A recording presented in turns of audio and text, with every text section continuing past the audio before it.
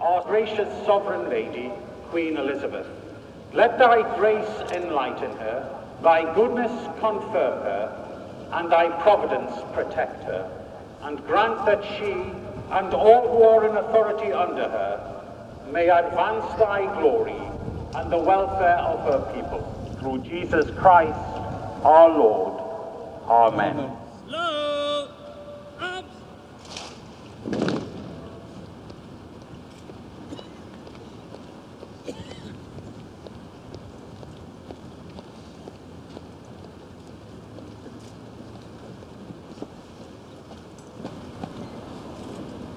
Marching on to parade are the new colours of the 1st Battalion, the 2nd Battalion and the 4th Battalion.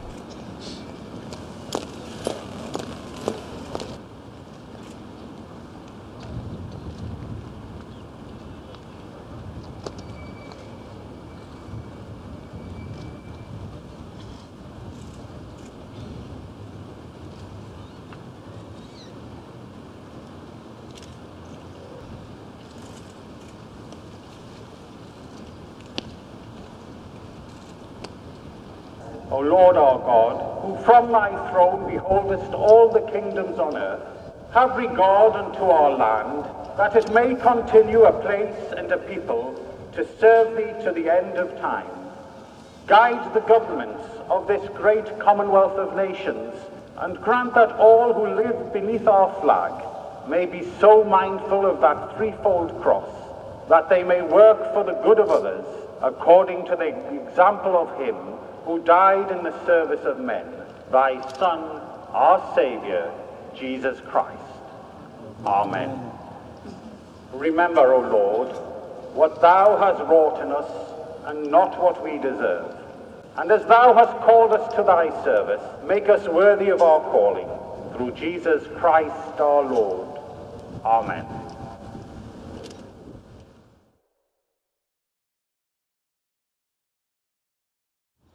In the name of the Father, and of the Son, and of the Holy Spirit, we do consecrate and set apart these colours, that they may be a sign of our duty towards our Queen and our country, in the sight of God.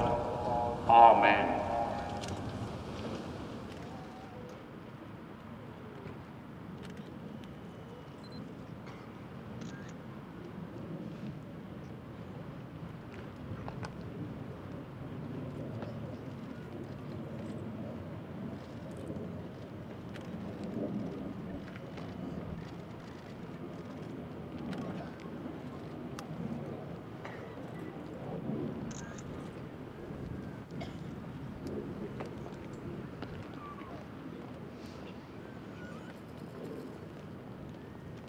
The presentation of new colours is a significant moment in the life of any regiment, but for one that is forging for itself a renewed identity, it is a special opportunity to pay tribute to the achievements of the past, to give thanks for the commitment in the present, and to express confidence in the future. The colours that have been presented today are a testament to the great history inherited by the Duke of Lancaster's regiment, a history which began in 1680 in the reign of Charles II. But whilst you are the inheritors, you are at the same time pioneers.